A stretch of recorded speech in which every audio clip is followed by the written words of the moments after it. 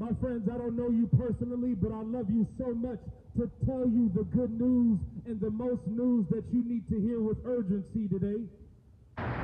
Because many of my people are dying without Jesus today.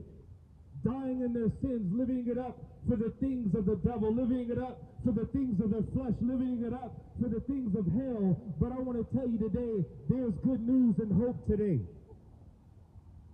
I'm tired of seeing young black men and older black men dying from senseless acts of violence and realizing that standing before God and giving an account for their sins.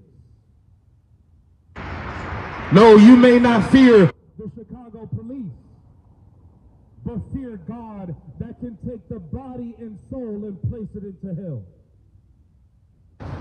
Why do we live for temporary things? The seconds have passed, the minutes have passed, the hours have passed, the days have passed, the weeks have passed, the years have gone by, but where is your soul going to go?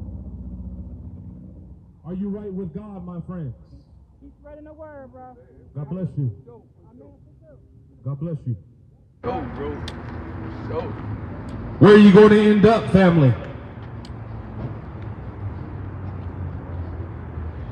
The things in this life is nothing but temporary. Our cars are temporary. Our money that we get is temporary.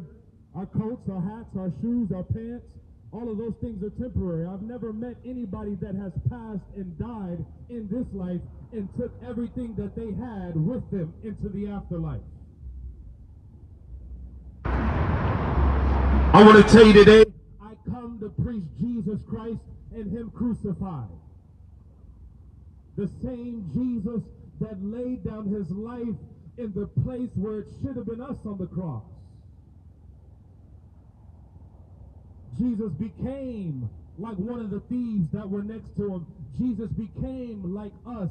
He took on our sin, our iniquity upon Himself, and God crushed His only begotten Son where it should have been us that died on the cross. I know that you're pumping your gas. I know that you're walking around. I know that you're chilling with your homies. I know that you're going to and fro. But why not think about your soul today?